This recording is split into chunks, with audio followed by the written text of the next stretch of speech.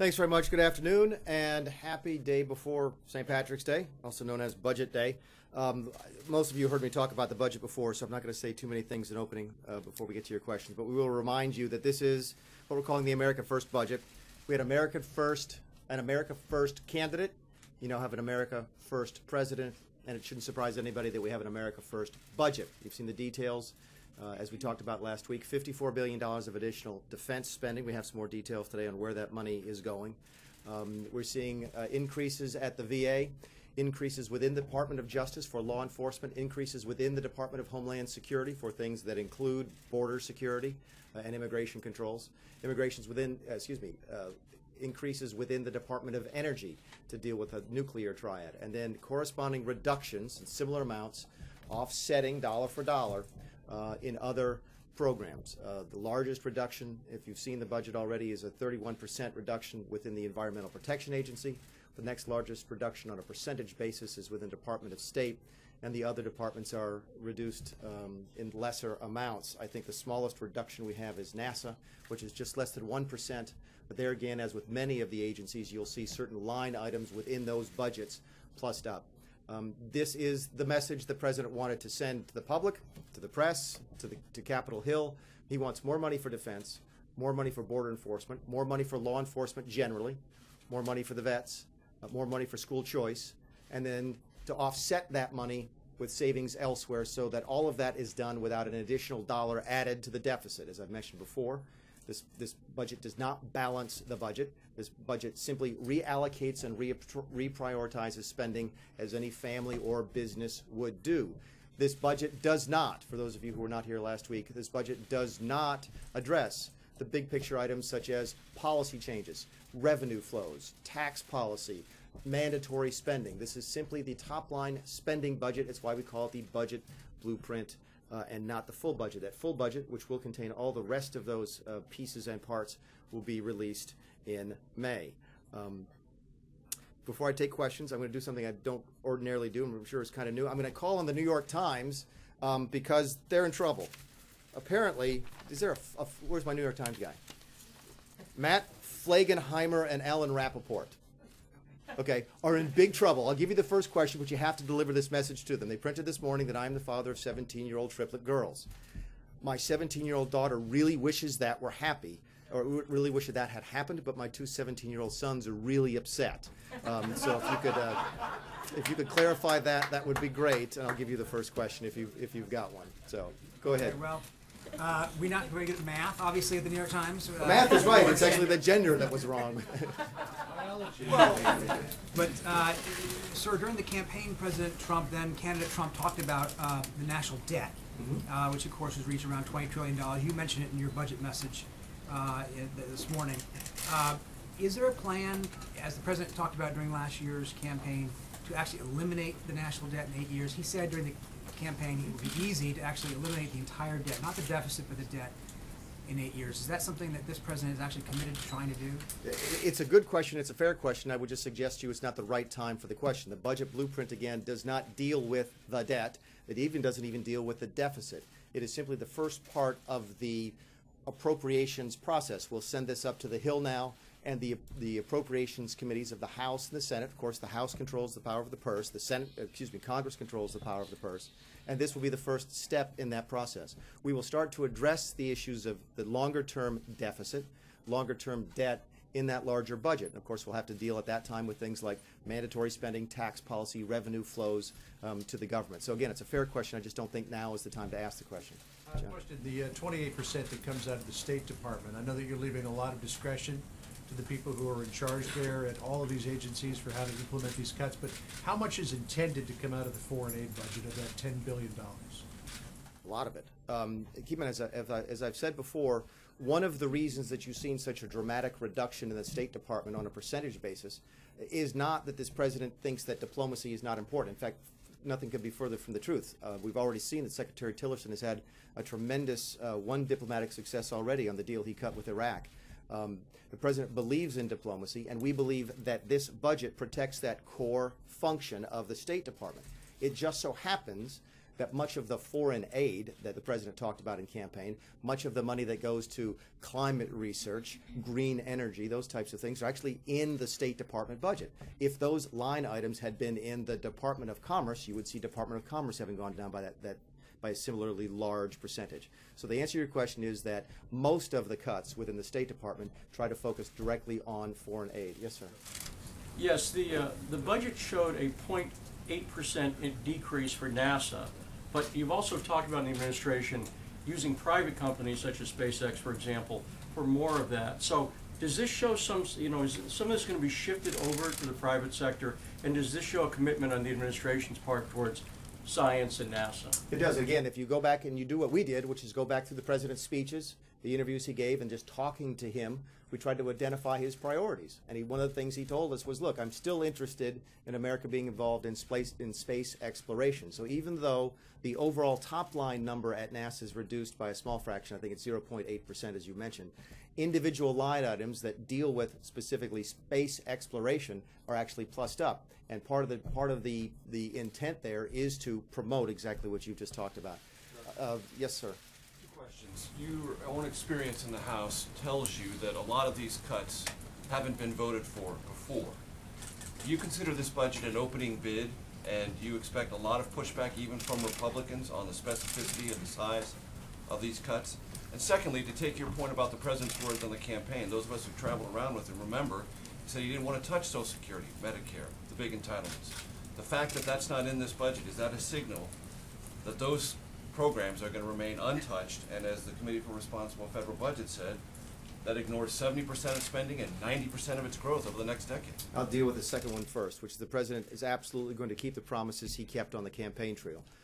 Again, you will see no reference in Social Security here, no reference to Medicare here, no reference to Medicaid here or any of the other mandatory programs, what some people call entitlement programs, because that's not what this budget is. This is the discretionary part of the budget, half of which, as you know, is defense, and the other half is everything else, the alphabet soup of government.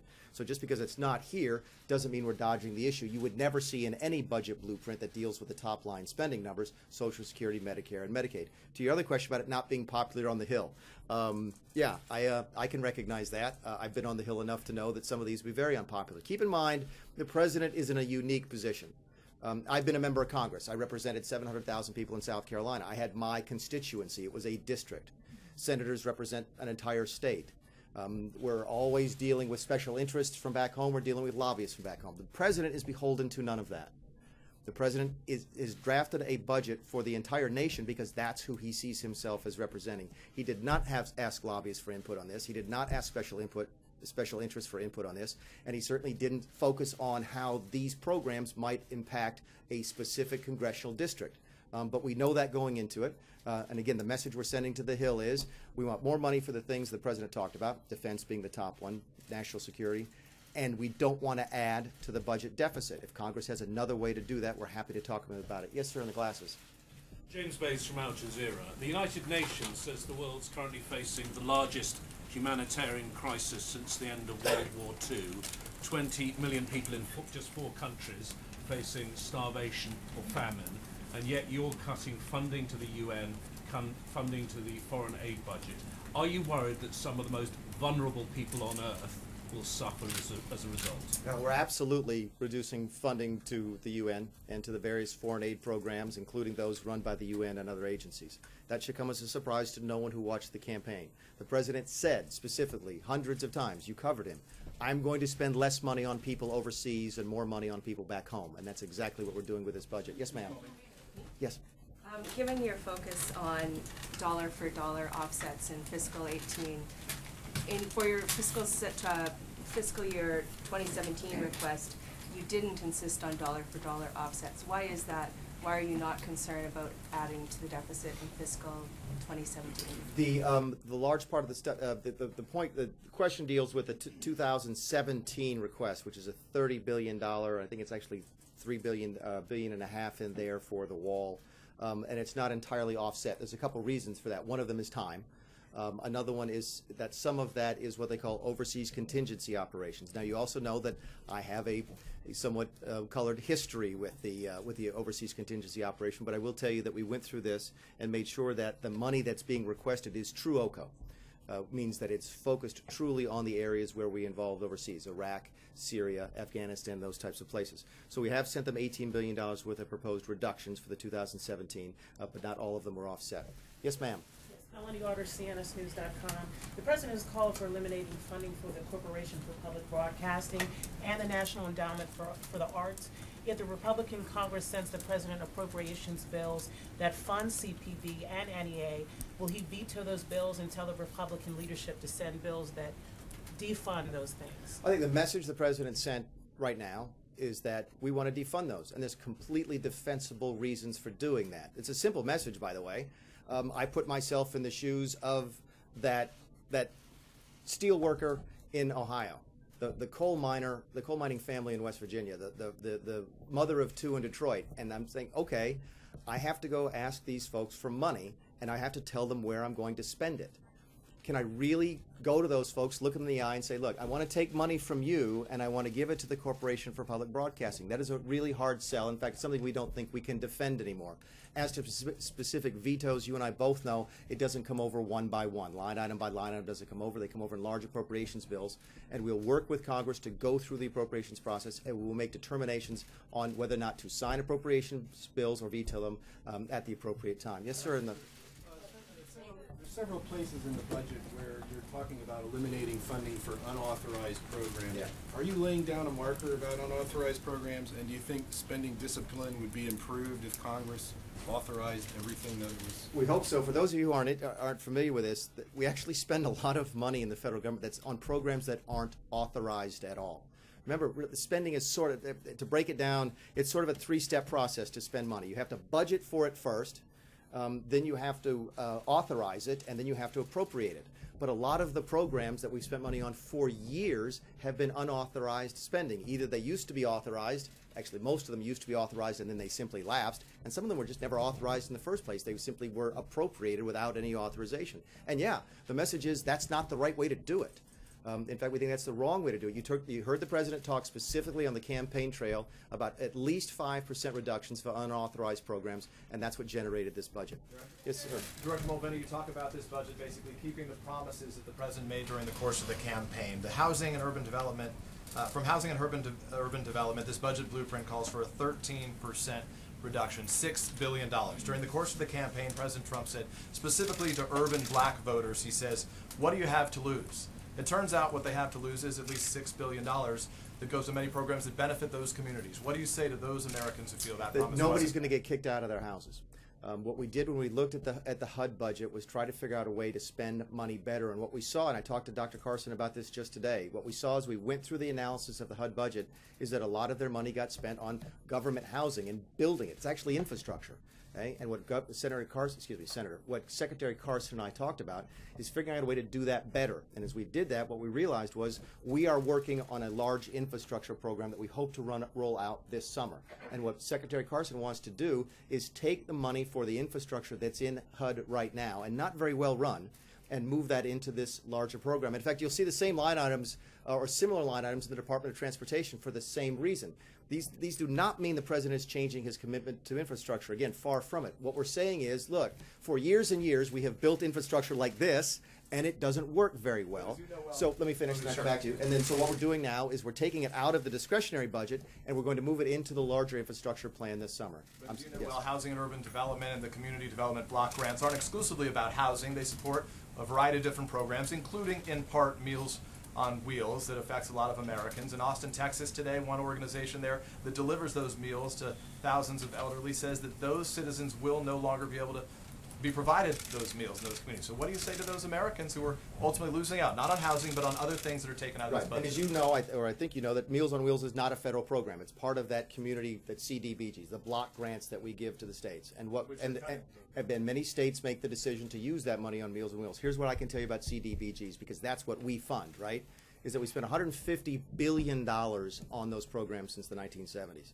The CDBGs have been identified as programs since, I believe, actually the second Bush administration, as ones that were just not showing any results.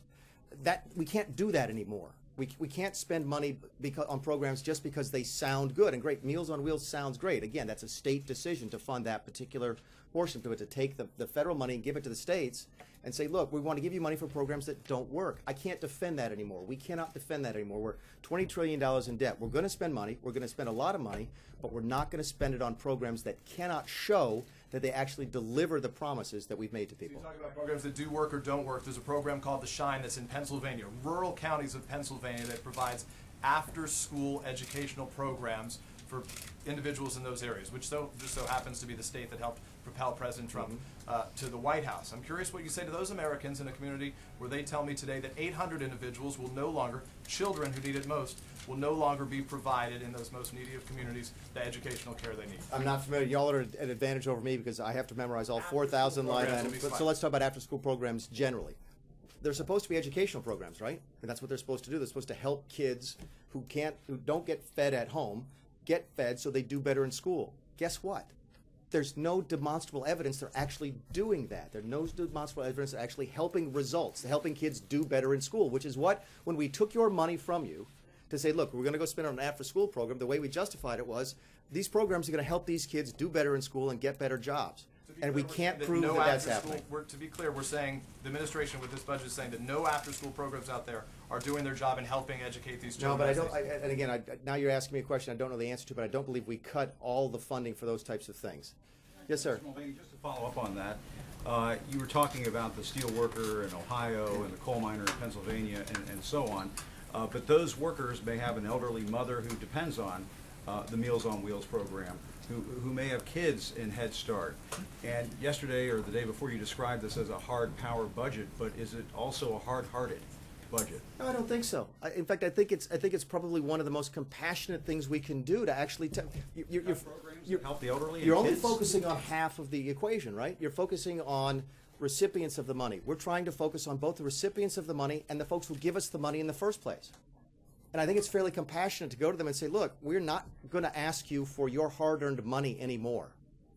Single mom of 2 in Detroit, okay? Give us your money. We're not going to do that anymore unless we can guarantee. Please let me finish. Please let me finish. Unless we can guarantee to you that that money is actually be used in a proper function. And I think that is about as compassionate as you can get. Yes, ma'am. I have a question on the border wall. Sure. Maria Pena with Love Union. Thank you for doing this. You know, the budget, as I understand it, asked for $4.1 billion, so 1.5 for this year and 2.6 for the following year. There's no mention at all of whether or not Mexico is going to help pay for it or reimburse the U.S. for it, as the president pledged. So where is that money coming from for the border wall? A couple of things. Your number is correct. It's 1.5 for 2017. Back to your question about 2017, and I think 2.6 for 2018. People have asked me a couple of times, does that build the whole wall? No. It doesn't, but it gets us a start on the program, and you see some of the wall being built this year, and then of course, obviously we increase funding in 2018, but the wall will take longer than 2 years to build. As to the source of funds, that's up to the President and the Treasury and the State Department. We're the guys at OMB and the gals at OMB who take the money that we have and allocate it on a budgetary process, so it's up to somebody else to figure out where the money comes from. Yes, sir. Yes, the budget for DOJ zeroes out reimbursements for state and local jails holding immigrants in the country illegally. Some of that money now goes to sanctuary cities. Is that part of the President's promise to withhold funding from sanctuary cities?